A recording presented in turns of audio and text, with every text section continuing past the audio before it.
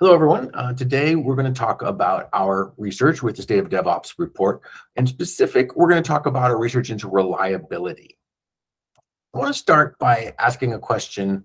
What even is DevOps? There's no canonical answer. That's by design.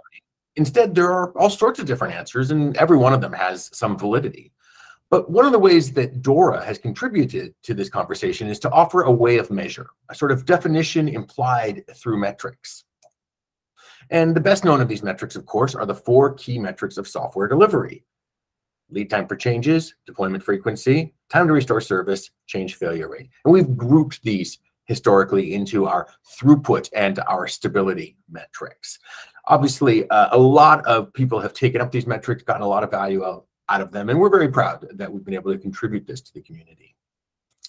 They're part of the core of DORA's findings, which includes evidence that software delivery matters, and importantly, that it can be measured, and that there are key capabilities that contribute to software delivery performance. But while it's clear that software delivery and shipping software quickly and often is an essential element of DevOps, it's also not all there is to DevOps.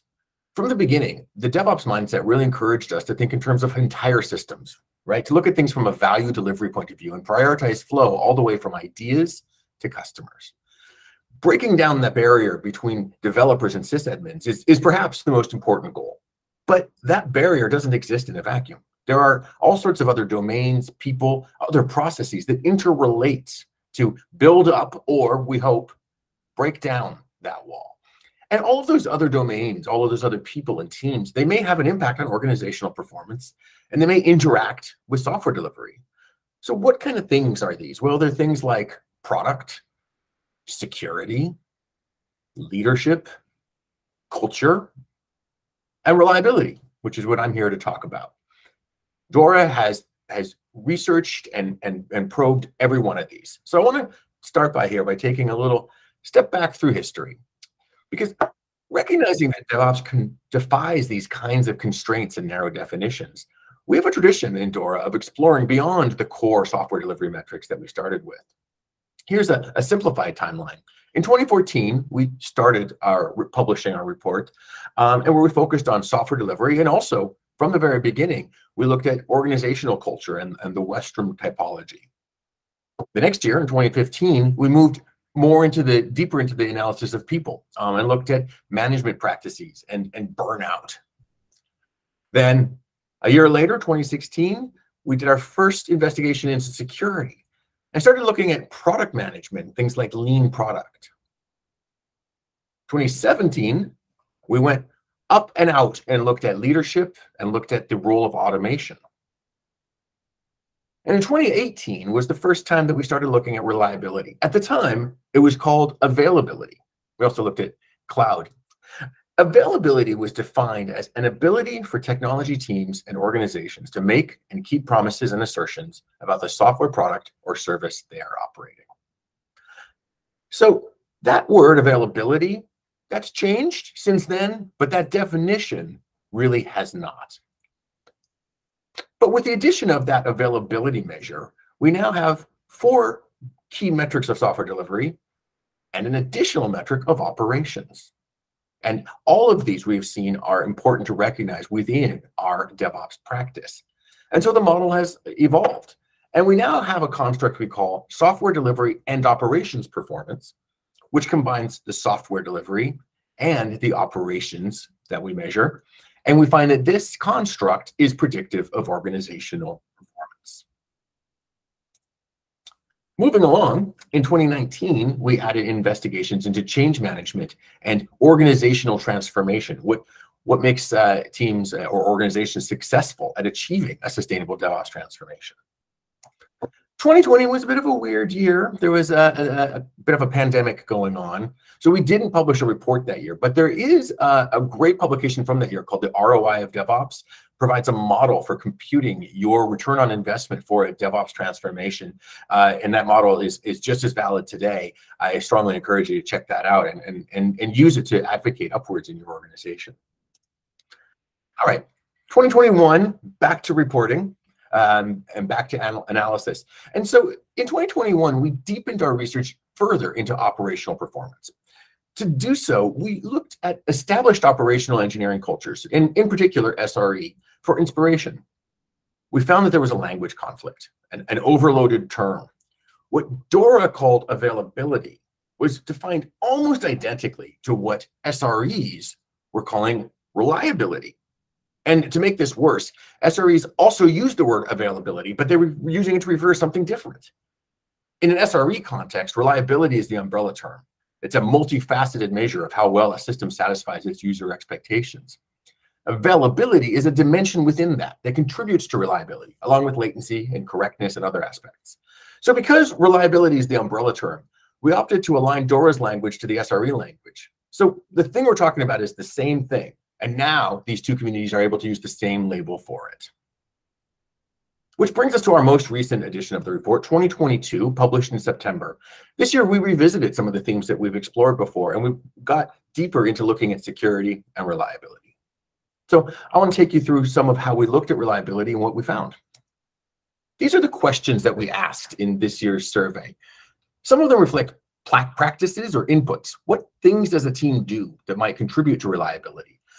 Removed for as much as possible from the jargon of a specific practice like SRE, so that as many people as possible could find themselves in that language if it does apply to them. Some of these things reflect outcomes or outputs. How well does the team perform in terms of their reliability? This set of questions has evolved through the years. Many go back to 2018, and others have been added in subsequent years. But at the core, we're looking to find out what kind of reliability engineering practices, if any, does your team do? And how's it going? Which we can then put into our model. The first thing we found from our research is that a majority of respondents reported the use of SRE practices or SRE-like practices. This was a surprise to me. A long time there'd been sort of a legend that SRE was something that was only done by a Google or Facebook with production engineering. But in a happy education for me, I learned that lots of organizations out there are doing practices that are like reliability engineering and getting benefit from it. But it varies a lot between companies and even within companies. Even at Google, where SRE is, of course, very widely practiced, different teams use it in different ways.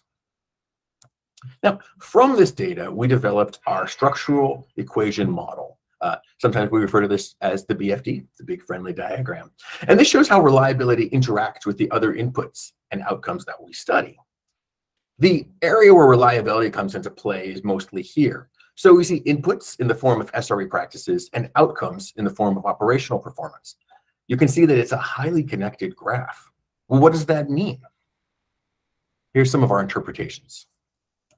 First off, SRE is good for systems and humans, and also for business. Based on our predictive analysis, we see that SRE is good for humans. It mitigates burnout, and it enables a balance between coding or project work and more toilsome traditional ops work. It's good for systems.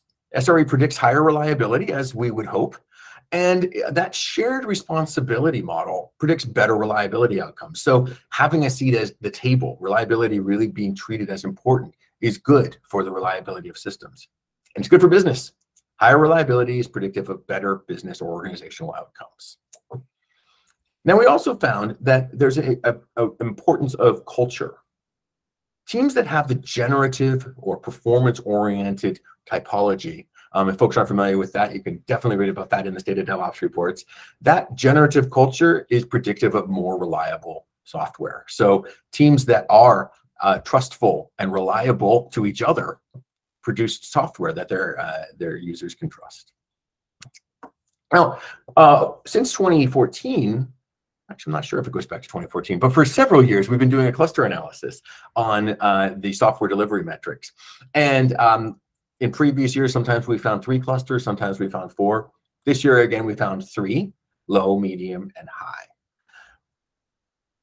In order to probe a little deeper, this time we did another analysis where we brought the reliability aspects into this. So using operational performance along with the software delivery metrics, 4 clusters emerged. And we saw these as archetypes. And so different teams have different kind of combinations of throughput, reliability, and we've labeled them starting, flowing, slowing, and retiring. And you might find yourself in one of these clusters as well. As you can see, they're pretty widely distributed across all the different teams that we've studied. So these are lots of the kinds of teams that you may encounter in your work. And what you can see is reliability is an important kind of differentiator between different styles of team. Now, in previous years, we learned that delivery performance drives organizational performance.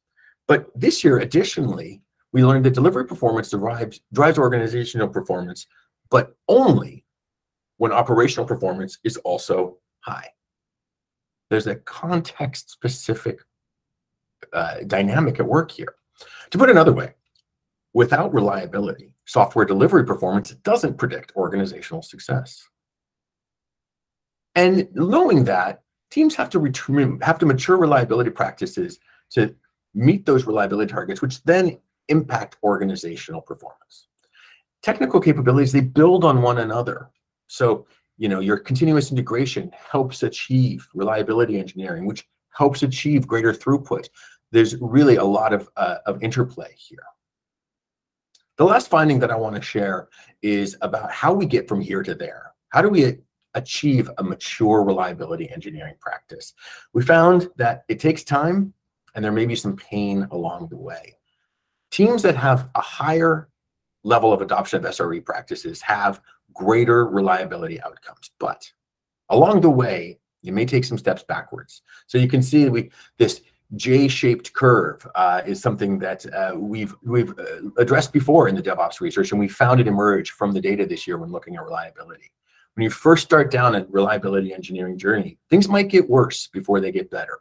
But then once you get through that trough of despair, we see a monotonic increase in reliability outcomes as we continue to deepen our SRE practices. So with that in mind, I encourage organizations to allow some room for failure, start small to constrain the downsides that may happen, and stick with it, knowing that these practices will most likely result in greater outcomes for your engineers and your end users. I hope you all have a copy of the report and you've read it. If not, no worries, you can download it at bit.ly/DORA Soder. And in addition to our group right here, and I'm looking forward to the discussion, I want to mention another group that we have. This is a monthly discussion group focused more narrowly on the reliability engineering topics, though anything DevOps is fair game. It's a lean coffee discussion that happens once a month. Get on ronnie.dev, that's a nomonym for reliability, R9Y, we pronounce it Ronnie. Ronnie.dev/discuss. Join the mailing list, and we'd love to have you in that conversation. It happens, I believe it's the third Tuesday of every month. So with that, let's kick off the discussion right here.